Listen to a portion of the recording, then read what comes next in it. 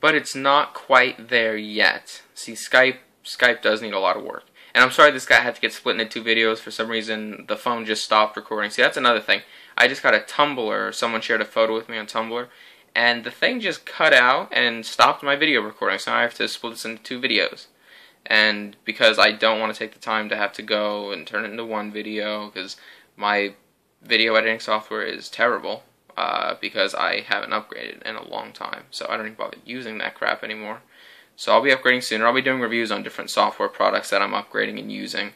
And obviously I'll put links in the bottom so you guys can go try them out if you want to, or give me your opinions on them. But anyway, getting back to the subject, yeah, Skype needs a lot of improvement. What's another thing that needs a lot of improvement? Video editing abilities on the phone are terrible no matter what app you go for. I've tried most. I think I've tried at least 10 different ones. They all were pretty mediocre, to be honest with you. Yeah, that's no nice way of putting that. Cloud storage is good. Access to cloud storage is good. Space, memory on the phone. See, even at 64 gigs, which is the max you can go to on the GS3, 64 gigs just is not enough built in. We need to get to the point where we have 250 gigs solid state in the phone ready to go. And micro SD cards need to expand their abilities beyond the 64 gig mark as well. I have a 128 gig full-size SD on my Toshiba Thrive. It's one of the few tablets I can do full-size SD. And I see myself filling that up rather quickly. And I do fill it up rather quickly. I have 2 2-terabyte hard drives that I run as backups for my computer.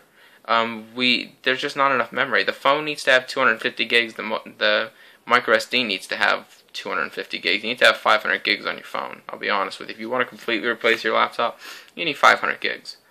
Another thing is the screen quality is good on phones, but I don't want to say it's sharper on my laptop because it's not. The pixel density on my phone, I forget how many PPI it is. I want to say it's like 260 PPI in the S3, but I'm not sure. So correct me if I'm wrong.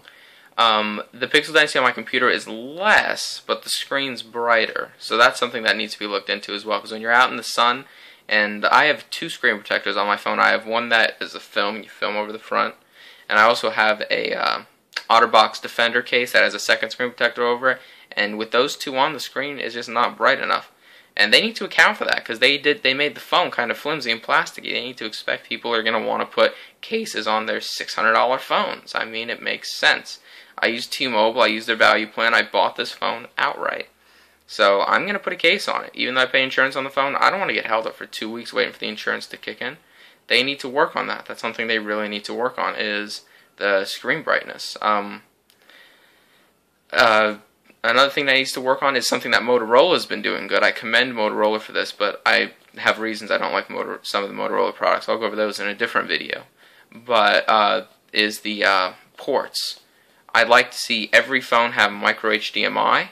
I'd like to see every phone have the micro USB standard. See, a lot of phones don't, but most phones do. So another thing I'd like to see is I already talked about graphics processors, regular processors. Battery life. This is the elephant in the closet, is battery life. If you've watched my videos before, I have a little 12,000 milliamp hour battery backup I use for my phone / anything else that runs that you can charge with USB cable. The 2100 milliamp hour battery in this is simply not big enough. They need to double that, at least. And they need to make it have something other than lithium ion. I'm thinking lithium polymer, because I'm only getting 500 recharge cycles out of a battery, and then the battery starts like dying out on me. Lithium polymer supposedly will do about 2,000. And yeah, it's a little heavier, but come on, a little heavier. It's probably 5–10% heavier at most. That's being very, I don't know, that's really heavy, 5 to 10% more. I really doubt it's that much, but even if it is, it's worth it. The battery needs to go way up. They need to up that to 4,000 milliamp hours, and they need to make the phones more efficient. My S4 Snapdragon processor burns a lot of power. And I know I'm asking for a lot here: more powerful graphics processors, more powerful CPU, bigger battery, and more efficiency. That's a lot to ask for, but and not to mention the bigger hard drive space. That's a lot to ask for, but I think it can be done in the next 5 years. They'll be able to do it. I think 5 years from now, that'll be a reality for us.